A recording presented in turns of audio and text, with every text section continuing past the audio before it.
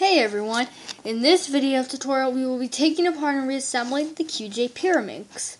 And this has tiles that actually came on it and QJ logos right here. To take it apart, you want to rotate it halfway, this is 60 degrees, and then pry it off like this. Just like that.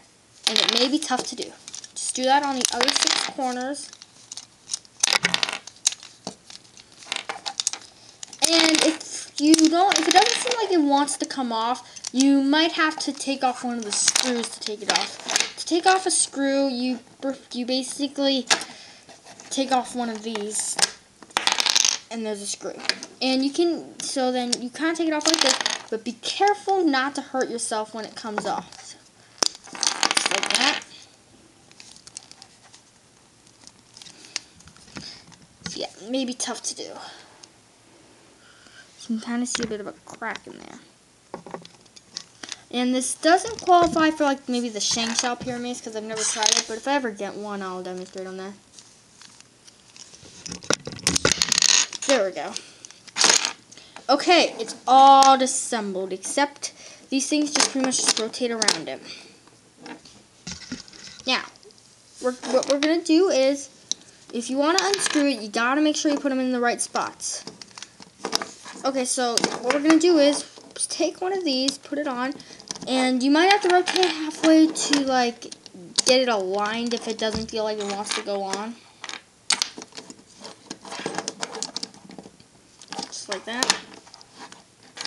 And it just spins around like that. Alright, now that we've gotten that on, what we're going to do next is we need to put these in the solid position or else it'll most likely be unsolvable. So, put it in just like that, rotate it halfway.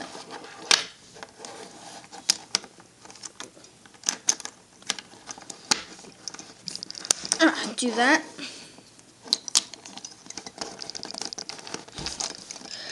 Alright.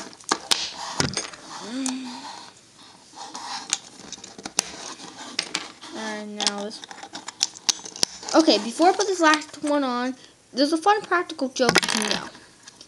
If you put it on like this, and then give it to someone who's really good at it, it'll fool them, and then it'll be unsolvable. But you can do that. But if you want to put it back together, so you can solve it, just do that.